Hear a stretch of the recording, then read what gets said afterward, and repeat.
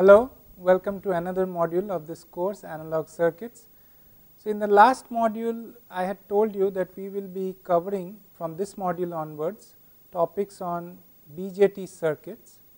The first in this particular module we will be covering the DC configuration, various circuits showing the DC configuration of a Bjt, that is a bipolar junction transistor. So, these circuits where we show the DC solution of the various nodes, voltages and mesh currents when a Bjt is connected will tell us how to know what are the voltages and currents present at the various terminals of a Bjt and how to connect it for various purposes. This is important because Bjt is a device that needs correct DC voltages at its various terminals. It will not work unless the voltages or currents at its various terminals are at a particular value. Now, these DC configurations are later on used for AC circuits, where an AC voltage or AC current is applied to the various terminals of a Bjt, and then later on these circuits can be used for various purposes like as an amplifier or as a or as a comparator or as a differential amplifier or various other purposes. So, it is very important to know this DC configurations of the Bjt. Now, also I want to emphasize that this is the first module where we are actually introducing one of the devices commonly used for analog circuits, the bipolar junction transistor. So far all the circuits that we had discussed were either using purely lumped elements like inductors, capacitors or resistors, or using op amps. So, here though we will not cover the devices like MOSFETs or BJTs to a great extent in this course, but this particular module and the subsequent module after this will introduce you to some of the concepts that are used in actual circuits containing a device like BJT or MOSFET. So, let us see what is a BJT.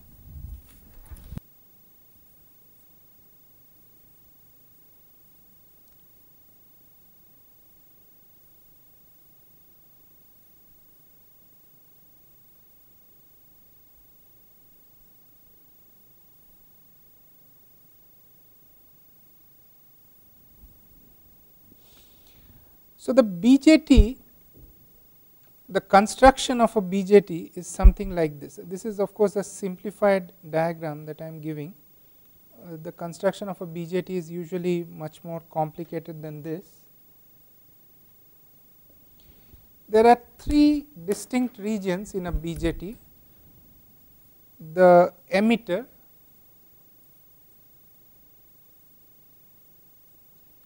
the base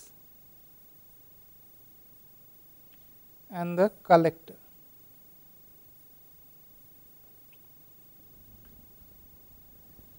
Now, depending on how these three regions are doped, we have two types of BJTs. One is a PNP and there is a NPN. Okay. So, in a PNP transistor, the emitter and collector are doped with P type impurities, whereas in a NPN transistor the emitter and collector are doped with N type impurities and the base is doped with a P type impurity. In the case of a PNP transistor, the base is doped with a N type impurity. The area of this or volume of this emitter and collector are usually not the same, they are usually different, and since this construction is very similar to that of a diode, it might be tempting to construct an equivalent model of this BJT like this. So, for example, if we want to find out an equivalent model of an NPN transistor where the emitter is biased with N type impurities, collector is biased with N type impurities and base is biased with P type impurities, then an equivalent model might be something like this.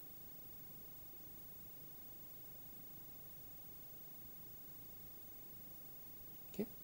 So, here is my emitter, this is my base and this is my collector.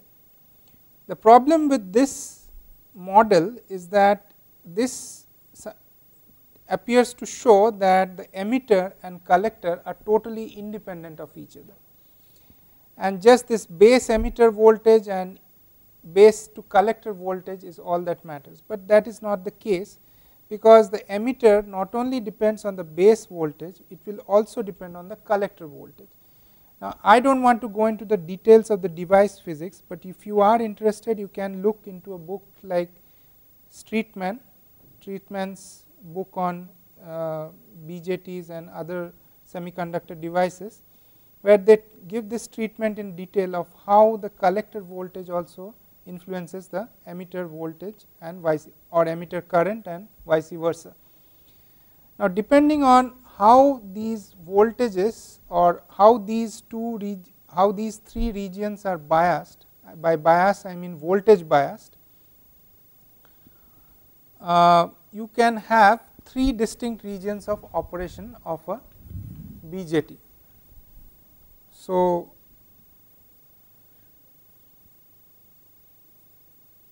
if you have your emitter base junction, if I write the EBG refers to emitter base junction, and CBJ refers to collector base junction. If the EBJ and CBJ both are reverse biased,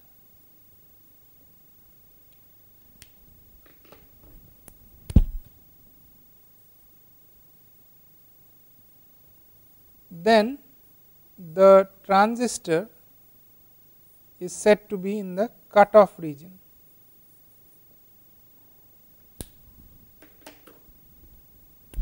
If the EBJ is forward biased and CBJ is reverse biased, then the transistor is said to be in the active region. If both the EBJ and CBJ are forward biased,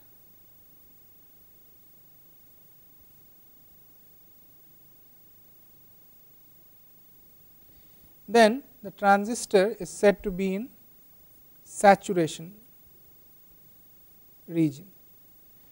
Now, for this course we shall consider only the case when the transistor is in the active region. Okay. Now, what is the symbol for a BJT? This might be well known, but still for sake of completeness I shall be discussing a little bit about the symbol. So, for a BJT, depending on whether it is of a NPN or PNP type,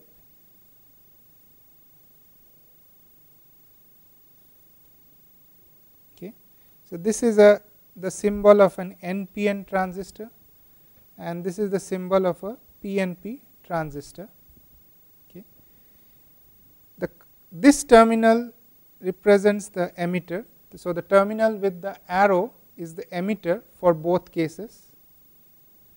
The central terminal is the base again for both cases, and the other one, the remaining one, is the collector. So, suppose IC represents the collector current, IB represents the base current, and IE represents the emitter current. Same here also, this is IE, this is IB, and this is IC. Okay. So, for both these cases we can write IE is equal to IB plus IC. This follows from Kirchhoff's law. Now, this collector current and base current for both these two types of transistors is related by a constant beta, which is given by IC upon IB. Usually this IB, the base current, is a small quantity and the IC is a large quantity. Therefore, beta is quite large, and typically a typical value of beta might be 100. Okay. Now, IC is can be written, a formula for IC is like this.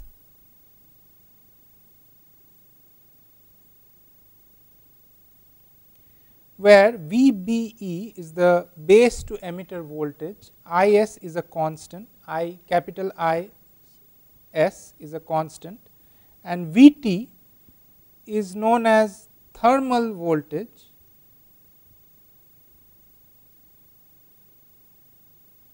This term VT is referred to as thermal voltage and is given by KT upon Q, and has a value where this K is the Boltzmann's constant, and this has a value of 25 millivolt at room temperature.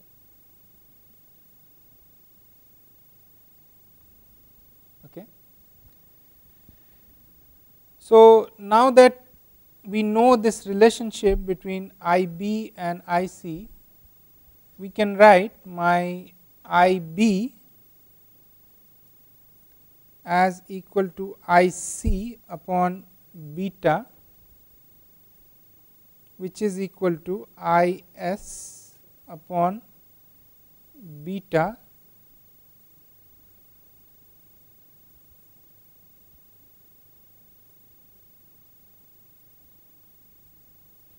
VT. Okay. The emitter current is also related to the collector current by another constant alpha, and this turns out to be equal to IS upon alpha multiplied by E raised to VBE upon VT. Okay. Now, this VBE is applicable for a NPN transistor. For a PNP transistor, this VBE is replaced by VEB,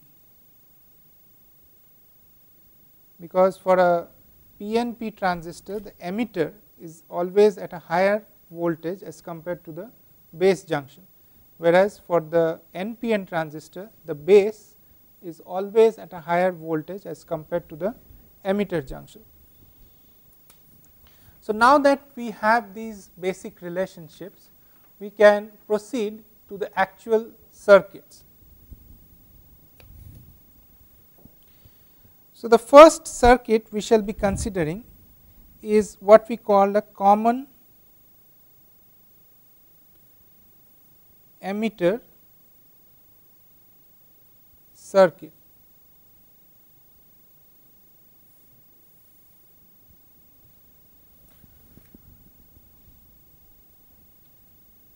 So, in a common emitter circuit, we have our BJT. We shall be discussing this circuit with a NPN transistor.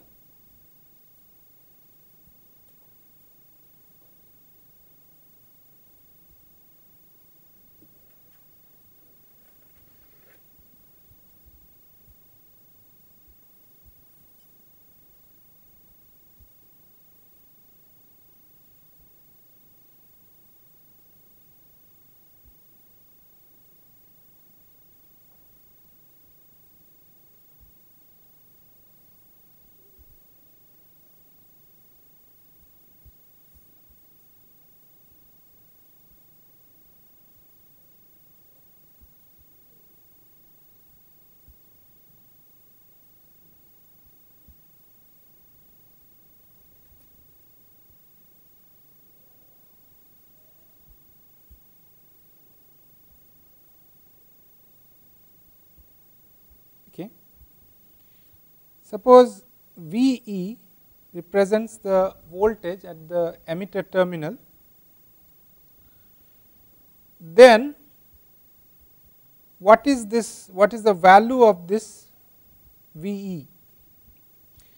Now, this, as I said, this is a common emitter circuit, and this kind of shows you how the voltages should be connected at the various terminals.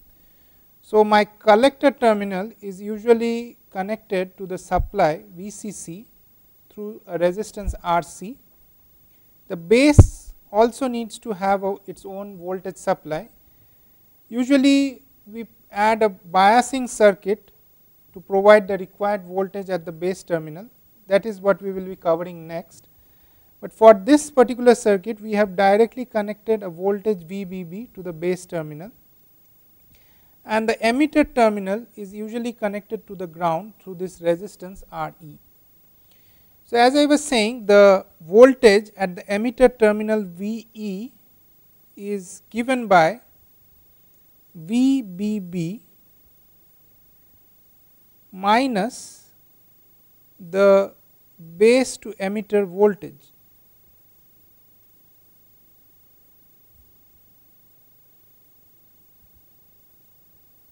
Okay. Now, this VBE at room temperature comes out to be equal to 0.7 volts. Okay. So, then what should be our VE? It should be 4 minus 0.7, which is equal to 3.3 volts. And what should be the emitter current? IE should be equal to the voltage across this resistance, which is equal to VE minus 0 divided by RE.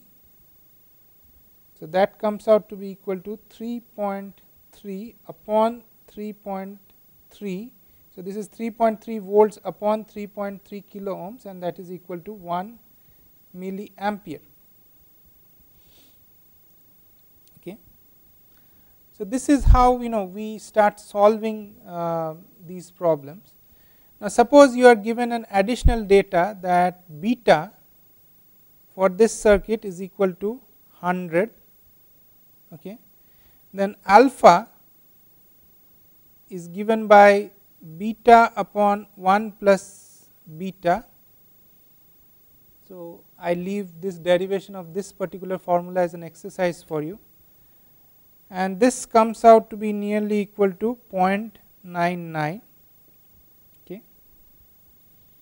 IC is given by alpha times IE, and this comes out to be equal to, so IE I found out to be equal to 1 milliampere, alpha I found out to be 0.99. So, IC will be equal to 0.99 milliampere. And then if I ask you to find out what is IB, so we know that, let me use another sheet. So, I have IC equal to 0.99 milliampere, IE equal to 1 milliampere, hence IB will be equal to IE minus IC,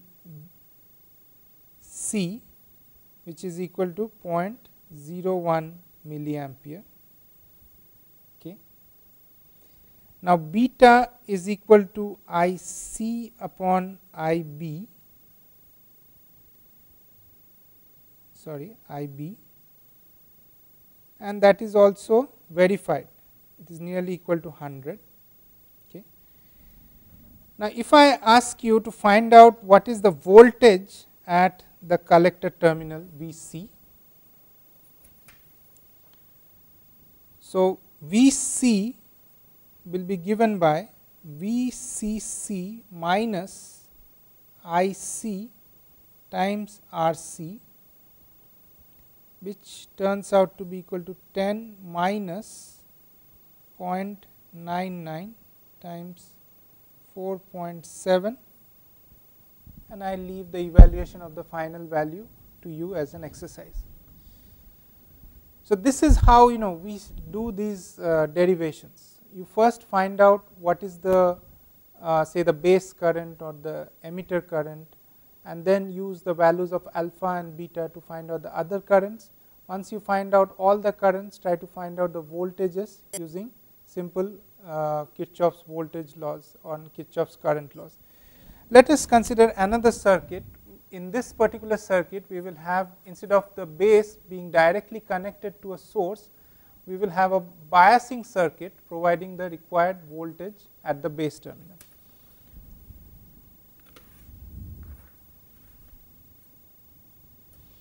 So, this is a common emitter circuit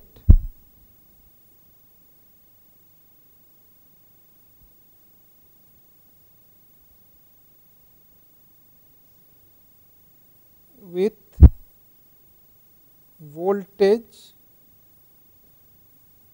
bias circuit. Okay. So, the first part of this circuit is very similar to the circuit we just saw.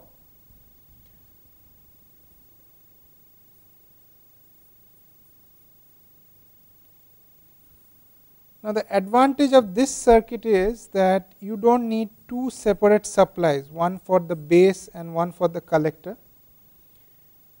The same collector supply VCC provides the required voltage at both the base as well as the collector.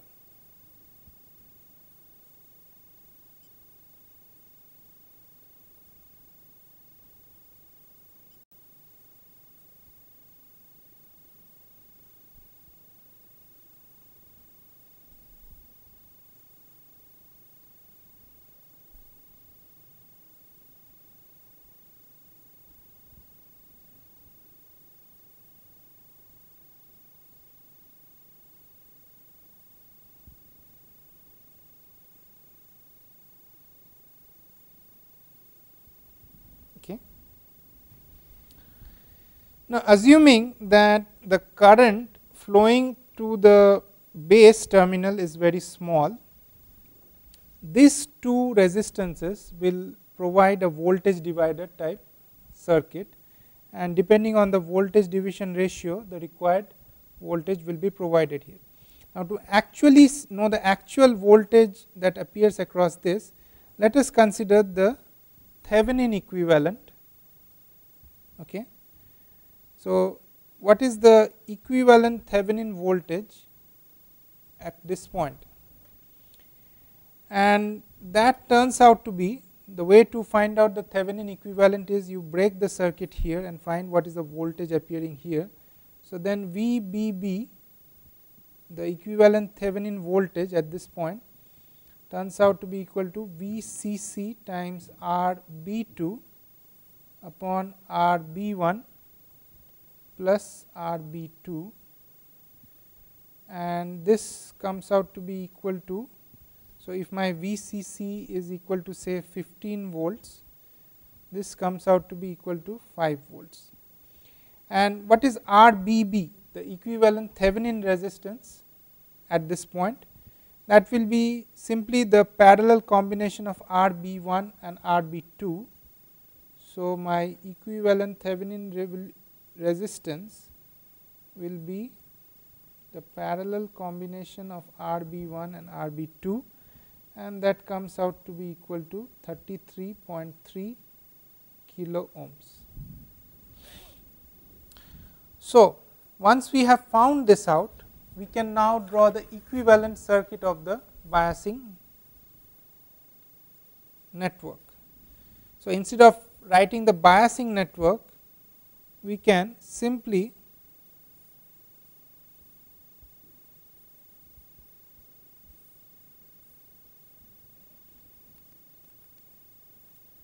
so just like the previous circuit, we now have an equivalent voltage source VBB.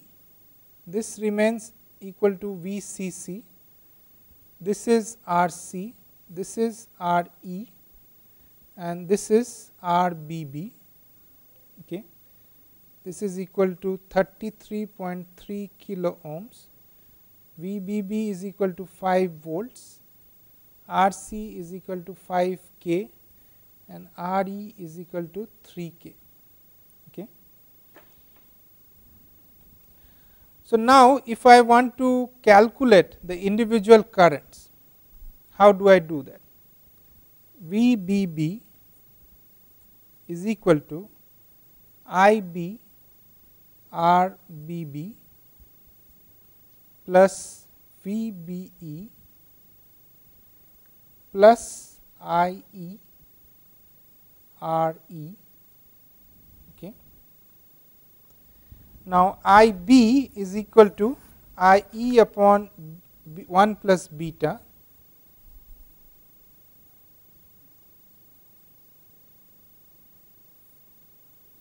okay. Therefore, if I substitute this value of IB into the previous equation, okay. So, I am substituting this value of IB into this equation, then what I get is, then if I solve for IE, what I will get is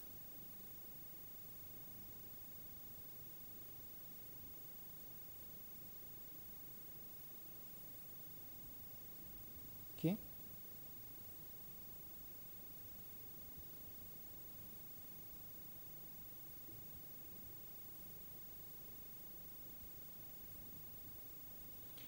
And if I plug in the values, then it comes out to be, so VBB is 5 volts, VB is 0.7 volts, RE is 3 kilo ohms, and RBB is 33.3, beta is 100, and this comes out to be equal to 1.29 milliampere. Next, if I want to find out the value of VB, that is the voltage at the base terminal, I know that VB is equal to VBE plus IE times RE. So, what I mean is that the voltage, this voltage is the voltage between the base and emitter junction, and with the voltage drop of RE across RE added to it. So, that is given by this formula, and that comes out to be equal to 0.7.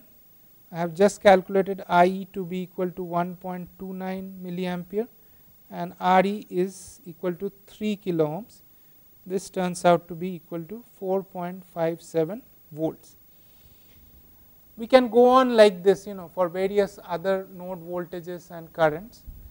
For example, if I want to find out what is the voltage at the collector terminal, Vc, that is equal to Vcc minus Ic times Rc,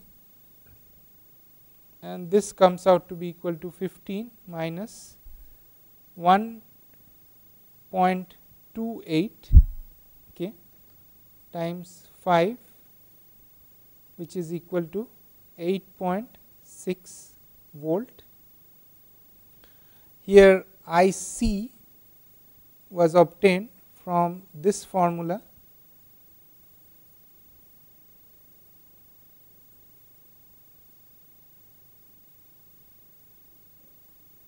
and that came out to be equal to 1.8 milliampere. This is what I have substituted here. So, this way, so in summary, we can, the circuit, the two circuits that I showed you in this module are some of the basic DC circuits that are used for connecting a BJT. The one that I showed you here is the common source, common emitter configuration. We also have common base configuration and common collector configuration. Maybe a more advanced course on BJT will help you understand what the other two circuits are. But the main point is that whichever be the configuration, the techniques used for finding out the DC voltages and DC currents at the various terminals are similar to what I showed you in this module. These circuits with their proper node voltages and branch currents, that is the base, emitter and collector currents, once they are set up, to these circuits we can then apply our AC signals and make the BJT perform various functions like that of an amplifier or a differential amplifier or a comparator or various other purposes for which a BJT is used. In the next module, I will be covering some topics on BJT modeling and also introduce you to what are known as current mirrors. Thank you.